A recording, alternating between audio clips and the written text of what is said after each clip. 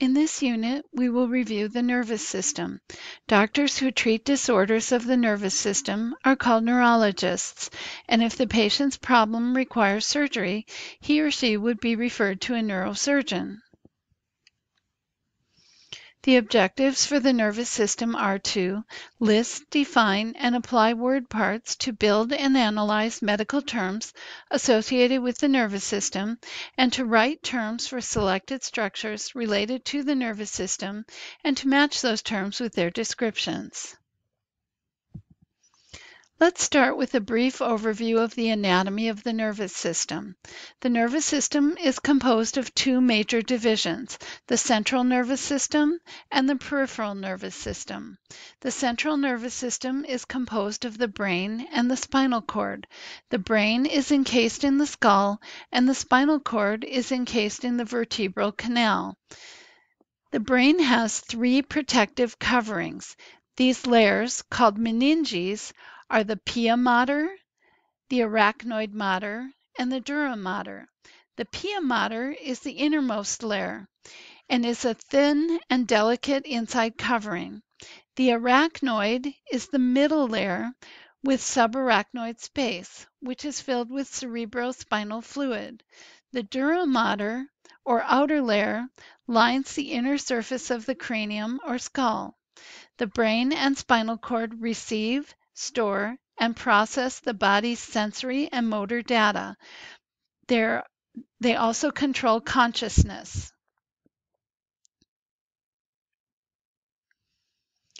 There is also cerebrospinal fluid in the ventricles of the brain and surrounding the spinal cord. The largest part of the brain, the cerebrum, is divided into two major portions called hemispheres. Both hemispheres allow an individual to analyze sensory data, to perform memory functions, to acquire new information, and to allow decision making. The hypothalamus assists in the regulation of appetite, heart rate, body temperature, water balance, digestion, and sexual activity. It is located beneath the cerebral hemispheres. The cerebellum is the second largest part of the brain. It helps coordinate movement, including balance and muscle coordination.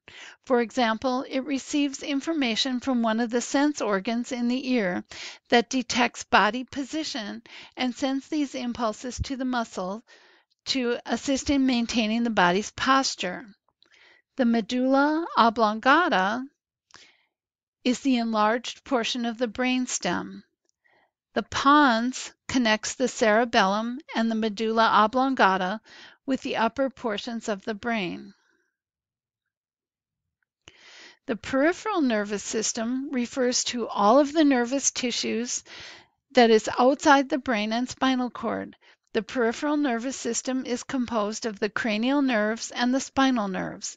As you can see in this slide, there are 12 pairs of cranial nerves that carry messages to and from the brain.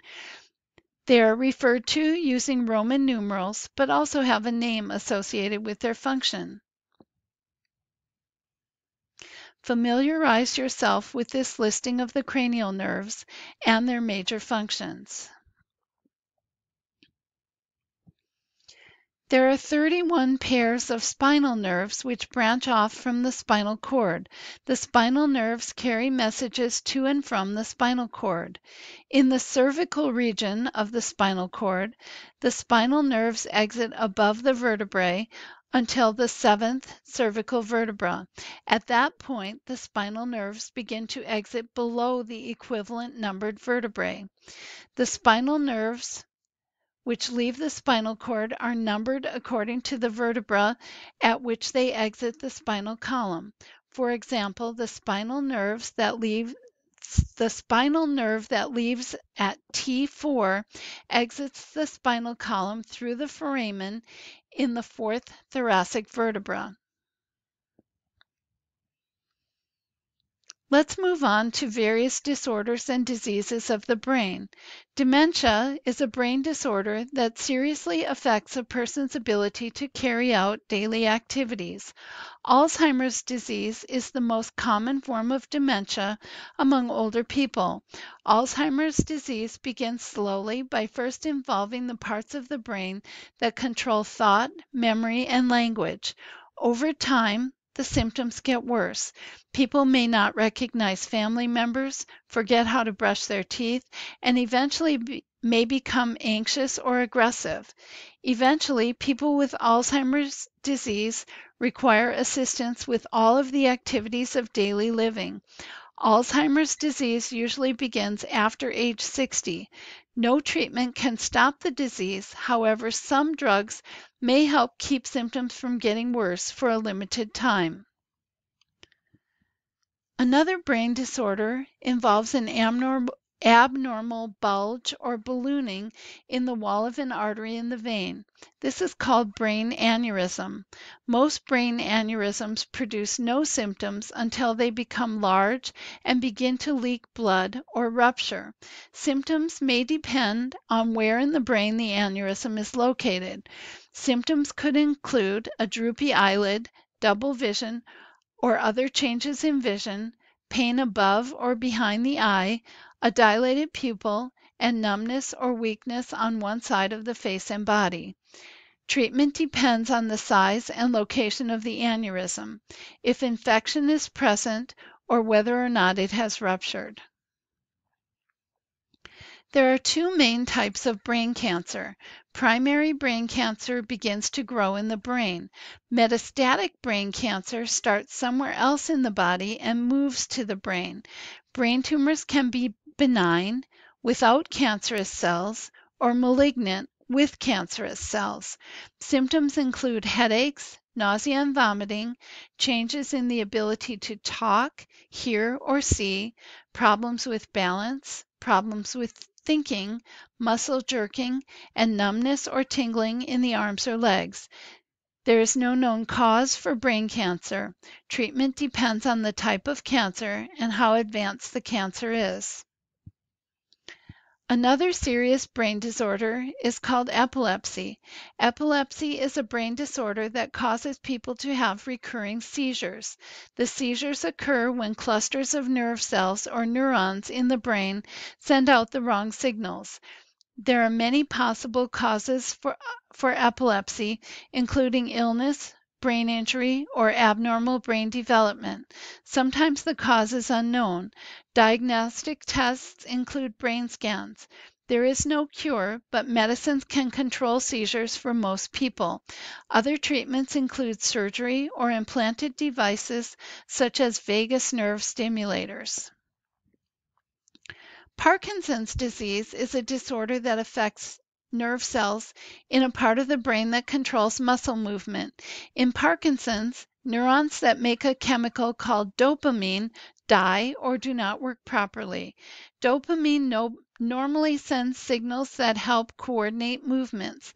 Symptoms include trembling of hands, arms, legs, jaw, and face, stiffness of the arms, legs, and trunk, slowness of movement, and poor balance and coordination.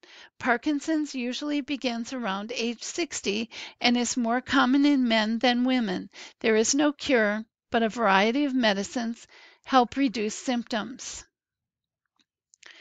A cerebrovascular stroke occurs when the blood flow to the brain stops. Within minutes, brain cells begin to die. There are two kinds of strokes. The more common kind is called ischemic stroke and is caused by a blood clot that blocks a vessel in the vein. The other kind, called hemorrhagic stroke, is caused by a blood vessel that breaks and bleeds into the brain. Transient ischemic attacks, or TIAs, occur when the blood supply to the brain is briefly interrupted. Symptoms include sudden numbness or weakness in the face, arm, leg, sudden confusion, trouble speaking, seeing, or walking, dizziness, loss of balance, and severe headache with no known cause. Treatment includes drug therapy with blood thinners. Arteriovenous malformations, or AVMs, are defects in the circulatory system. The circulatory system includes the arteries, veins, and capillaries that carry blood to and from the heart. An AVM is a snarled tangle of arteries and veins.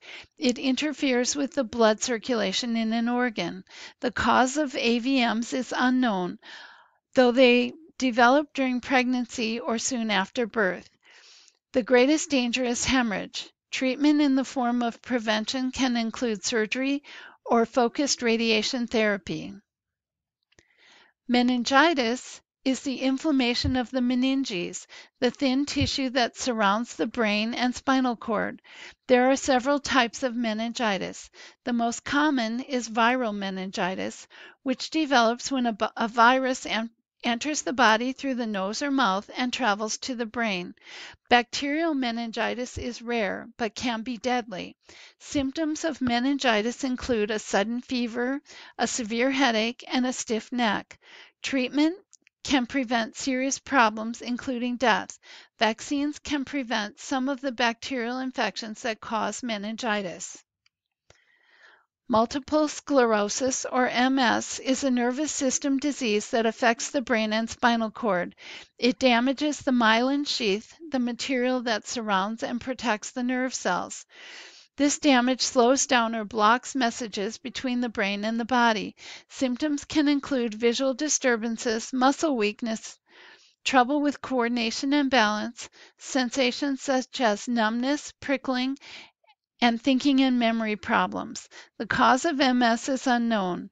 MS affects women more than men and usually begins between the ages of 20 and 40. There is no cure, but medicines may slow it down and help control symptoms. Physical and occupational therapy may also help.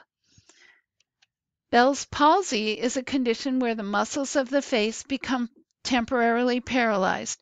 It usually affects just one side of the face. Symptoms appear suddenly. The patient cannot shut their eye and the mouth droops. Symptoms are usually worse about 48 hours after they start. Scientists believe that a viral infection makes the facial nerve swell or become inflamed. People who are pregnant, diabetic, or sick with a cold or flu are more likely to have Bell's palsy. Patients usually improve with or without treatment within 2 weeks, and most recover completely within 3 to 6 months. The carpal tunnel is a narrow passageway of ligaments and bones at the base of the hand. It contains nerves and tendons. Sometimes the thickening of the tendon or swelling in the area narrows the tunnel and causes nerve compression. Symptoms include inability to grasp objects and sharp pain through the wrist and up the arm. Causes vary, but some are work-related. Women are 3 times more likely to have it. Treatment includes resting the hand, wearing splints, taking anti-inflammatory medications, and surgery. Peripheral nerve disorders, called neuritis or peripheral neuropathy, interrupt the messages between the brain and the rest of the body. Symptoms include numbness, pain, burning or tingling, muscle weakness, and sensitivity to touch. Treatments aim to treat the underlying problem, reduce pain, and control symptoms. Neurofibromatosis is a genetic order of the nervous system. It mainly affects how nerve cells form and grow. It can cause tumors to grow on nerves. Neurofibromatosis can be acquired genetically, or it can happen because of a mutation in the genes. There are 3 types of neurofibromatosis, and there is no cure. Treatment is directed at controlling symptoms, depending on the type of disease and how bad it is. Treatments include removal of tumors, radiation therapy, and medications. Here are some additional keyword parts for the nervous system, along with their meanings. In the 3rd column, you can see some of the medical terms that we can create by combining word parts. You should return to the online medical dictionary to hear the pronunciation and become familiar with the meanings of the created terms. In summary, You should be able to describe and pronounce medical terms related to the nervous system. In addition, you should be able to describe common diseases and conditions with an overview of various treatments related to the nervous system.